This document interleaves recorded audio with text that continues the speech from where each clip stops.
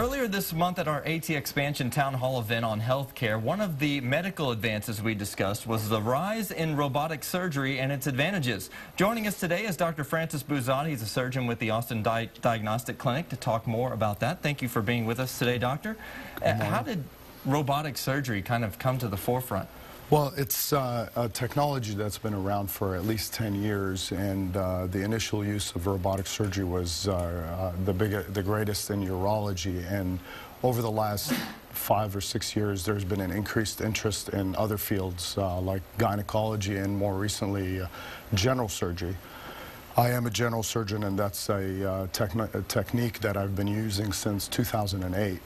And it's a dramatic departure from a lot of the old traditional surgical procedures we use, in that the technology is so remarkably improved that the ability, the precision, and the visualization of the system is a dramatic improvement over standard laparoscopy. In comparison to standard open surgery, for example, the surgeon standing at the bedside and performing through an open incision into the abdomen, laparoscopy and robotic surgery falls into the category of minimally invasive surgery. Laparoscopy and robotics share the approach of inflating the belly full of carbon dioxide to create a working space, and then we place various ports through smaller incisions to place our instrumentation. In standard laparoscopy, the surgeon and the team are standing at the bedside holding the instruments. And in laparoscopy, or in robotic surgery, there's an actual robotic cart that's pulled up alongside the patient, and it has 4 arms, 1 dedicated for a camera and 3 more for various instruments, that the surgeon then remotely controls from a separate console. So it shares some of the same features of inflating the abdomen and using ports through several small incisions, but it's a great departure from laparoscopy in that when you're driving the system, the surgeon actually has the visualization of the intra-abdominal domain is that you see a true 3-dimensional image with depth of field. And then the other dramatic departure from laparoscopy is that the instrumentation are all fully articulated.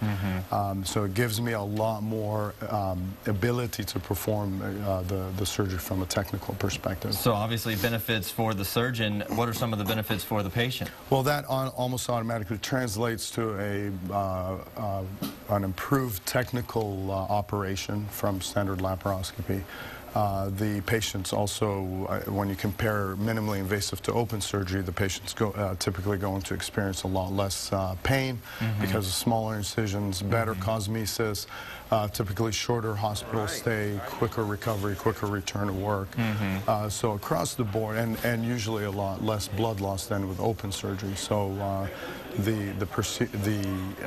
it's essentially a tool. We're performing the same operations we've done, classically, but with a much more precise system. And there continue to be advances in this. You were just saying that we are one of 20 locations across the country to get FDA approval on a new surgery. Right. So recently there was a new platform that uses the same system but with a slight modification to allow us to perform, and it's on-label use by FDA approval right now is for gallbladder surgery, but we're able to do this operation through a single incision placed on the abdomen, on the belly button, with essentially near scarless results, and the actual performance of the operation in comparison to laparoscopy is equally as efficacious, if not better technically.